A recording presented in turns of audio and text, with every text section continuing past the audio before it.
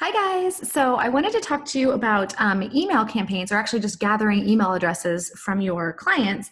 So I'm using One Salon as an example because I just love the site. It's kind of my perfect dream come true with my clients. I had a chance to build the site and design it, but Sarah, the owner, is totally taking off, controlling the site on her own and is just kicking booty when it comes to maintaining her site, and she has kept the integrity of the site, and it's just beautiful, and the flow is really good, and she's kind of put her own touches. So like these are all of her own pictures that she's using, and it's just fantastic. So I want to use her site as an example of how to gather email addresses. So currently she's using Vagaro with her clients. So that means that she has most of her current clients already, obviously in there. She has their email addresses, has permission to contact them by email. But we also want to make sure that she is able to capture people here on her site as well, and then be able to find a way to combine those two email address lists. So there's a couple of different ways. The first thing we need to do is go into your marketing tab and go into the email campaigns within Squarespace.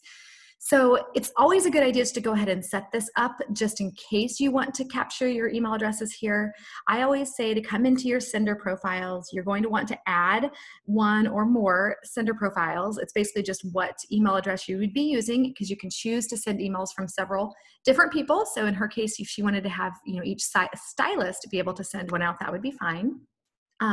After that is done, then you go into the mailing list, and we just set up some new mailing lists. So I typically always do website, and then that way I know that anytime, and I'll show you how this looks in a minute, but anytime we have these in here, like she hasn't even been looking to get people, but I set this up when we started her account, and she's already gotten 32 people in here without probably even knowing it. So you'd be surprised how many people will actually sign up for the mailing list. And I think that this way, when you come in, you go, oh, so that's where those email addresses came from. They came from my website. But you can also add new ones. So she could add one right now called like Vagaro, and save it. And then in that Vagaro list, there are no subscribers, but she could actually import a CSV file and dump all of those Vagaro email addresses in here, just by exporting them from her Vagaro database, importing them in here, and now all of her emails are in the same place. So if she wanted to use this Squarespace email campaigns, she would then be able to create some really kind of gorgeous emails through the website here, and just send them out. And every time she sent one, she would be able to choose whether she wants to send them just to the new website people, or just to her Vagaro people, or to all of them. You can separate it out as friends and family, etc. So it's kind of nice to have those separate mailing lists. So that's keeping them all here. The other thing is, like, if she wants to be able to keep them into, maybe she wants to be able to add them to Vagaro as customer list, or she wants to be able to put all of them in like a MailChimp or into a Google Drive, then she could absolutely, once they're in here, like these 32 that we have, and I'm not going to click on that list, because when you click on the list of 32, it's actually going to show you this website list. It'll show you all of their email addresses. And then she can actually export those out. So she could take those and put them into another, platform area. And then that way she can just kind of choose how she wants to email them. So we've done that part. In the actual site, if you scroll all the way down to the bottom of her homepage, this is where I have put in her subscribe button. So this is where those 32 have come from. People have come in here and just stuck their email address in right here. But we're talking about trying to possibly either use she's got an announcement bar right now that currently is going to join her team, using that area to try to gather more email addresses, and making sure that we put it on the new guest form as well. You can also use a marketing pop-up. So in the marketing button, again, rather than going to email campaigns, you can go to the promotional pop-up. And this could be a place where, like, this is her policies, but instead we could completely change the layout. If we wanted to add like a nice picture, we could change the action, and we could actually have them sign up for a newsletter instead. If they were going to sign up for a newsletter, we would just click to say we want to choose the website campaign. We don't want to use the Vagaro or any others. We want to make sure it's on website. That way we know that it's coming from the website. Or she could make a new one that says pop-up, and that way she can find out, hey, I'm getting a lot more from my pop-up than I am from the home page or what have you. We're going to keep it at click a button though. And then when we talk about that announcement bar, so this announcement bar can go anywhere. When we have the announcement bar enabled, we choose what text we want to show up, and then the bar itself is actually what's clickable. So we don't have to link any of the words in here. We actually just use the settings bar to decide if we want it to go to a page, an uploadable file. You can even do phone and text as well. So in the phone area, you can choose if it's a telephone number or an SMS to text people, which is awesome. So we're going to actually keep it at this page for right now, because I'm going to have it go to a page, but I want to go into her pages and take a peek at these. So this is her home index. So we have a page here, go all the way down, and we have a page here at the bottom that is the Instagram page. And at the bottom of the Instagram page, it actually has this subscribe button. So essentially, if I sent them right now, I'd be sending them to this Instagram block, which would have this whole entire picture here. And I'm a little bit nervous that it might confuse people and they might not notice this right here. So I'm going to go into her pages. I am going to find that Instagram page, which is down here at the bottom of her home. I'm going to go into the settings. I am going to duplicate this page and say, yes, I want to duplicate it. And rather than it be called Instagram copy, I'm actually going to call it newsletter and hit enter. And I'm going to pull it to the bottom of her homepage. And so now we have it duplicated. So what I need to do in the Instagram, I'm going to click on the Instagram, make sure that I'm actually in the Instagram page. So nope, I'm going to scroll all the way down. So see how it's twice? On this Instagram page, I am going to make sure that I delete the actual newsletter block. Yes, I can delete these spacers here because I don't think we'll need them. And then I'm going to hit save. I'm now going to come into the newsletter block and say edit. And I'm going to delete all of the other stuff that we already have above us and only leave the Instagram block. So get rid of all this and these. And I should just have the Instagram block, which is not showing up right now because I need to tell it where to go. So I'm going to edit the block. And I'm going to say for storage, I want it to go to that website mailing list and apply. So now it's in here by itself. I still think we probably don't need those spacers, but Sarah can add those back in if she thinks we need more. So I've got this here now, and it's its own little page now. So I'll pull, it's already where it needs to be, perfect. So now on that announcement bar up here at the top, I can specifically say, let's go into marketing, announcement bar, it's enabled. I'm going to say, join our mailing list. And again, she can come in and change this to say whatever she wants it to say. If she wants it to say, for special deals, blah, blah, blah. We're going to, come into page, and I'm going to search for the newsletter page. And that's not showing up. So this is great. You guys can see when I mess up. That's perfect because we all mess up. So let's go back into my pages and see what I called that. Maybe I didn't change the URL slug on it. So let's go down to that newsletter page and check the settings. And it says it's newsletter. So maybe I'll just refresh and let it think for a second. And we will try again. So go back into my marketing and that announcement bar. Instead of this, we're going to go to page. We're going to search for newsletter, and it's still not showing up. That's really annoying. Okay, so instead, let's try this one. SalonNebraska.com. that is her website address if you guys feel like you want to go there. Now, if I do newsletter, there we go. So see how it pops me up to that specific page. So I don't know why it's glitching right now, but this is a totally acceptable way to do this as well. So I can just come in here and save that. Save. And now that is going to refresh and it's going to say, oh, except that I didn't change. Good Lord. Okay. We're going to change the verbiage so that it says join our mailing list because I didn't save that. So join our mailing list, and we've got it going to the right URL. And save. So now on our new guest page, we can come in and do the same thing. So anywhere we want to on this page, we can probably just add a brand new newsletter block. So if we wanted to wait and do it at the bottom, we could use a button that would link to that same page just by doing exactly what I did, either linking with a button and saying join our mailing list. But I hate jumping people around too much. So for me, I would rather just have the newsletter block put in here.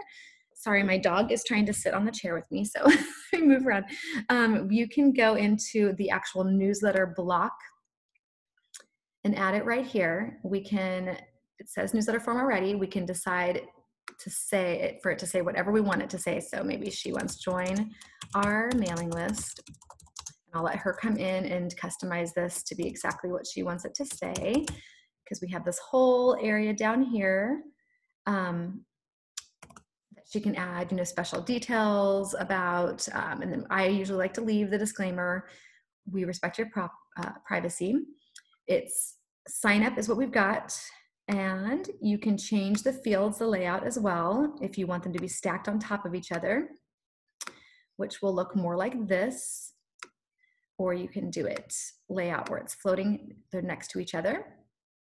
Change the alignment.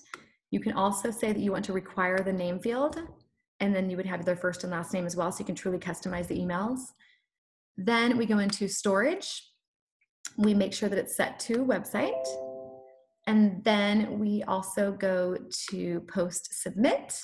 And you can change it to say like, thank you, or like, we look forward to welcoming you to our salon. You can make it say whatever you want to, but this is basically the message that they would get as soon as they enter their email address. You could give them a free download if you wanted to. So like you could say, join our mailing list and receive my list of tips and tricks for keeping your hair, you know, not so dry during the winter season or something, I don't know. If you did, then you would say like download here. Download your handout here. I'm having a hard time with everything this morning.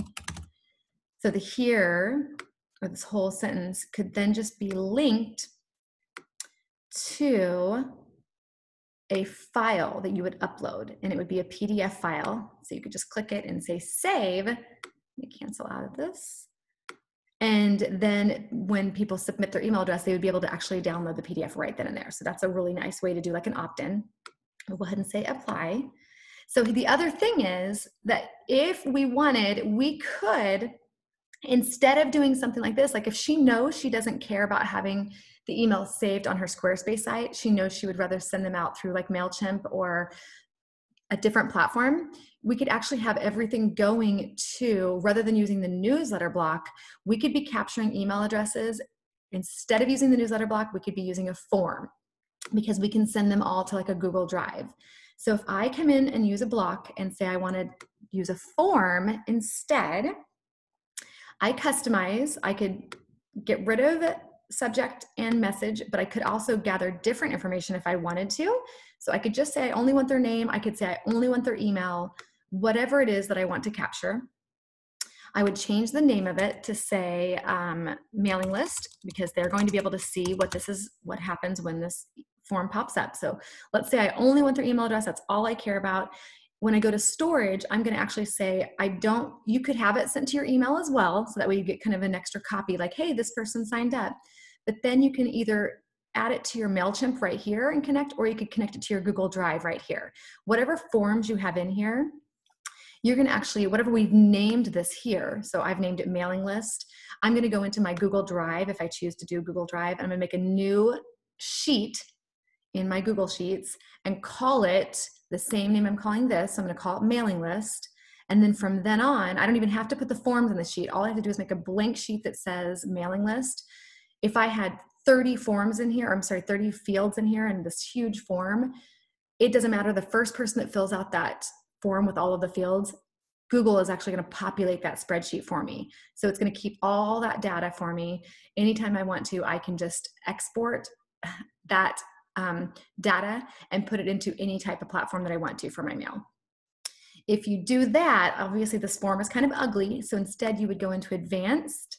You would decide if you want it, because we're going to make a button to make it a light box. So we're going to say we want it centered for there. We come down here and we say we want it to be light boxed. Again, we can do that same thing with that post submit message and everything else. Whoops, that would be up here, post submit message. It just says thank you, but you can have an opt-in or make it say whatever you want it to say. We're going to enable the lightbox button, and instead of saying open form, we're going to say join our mailing list,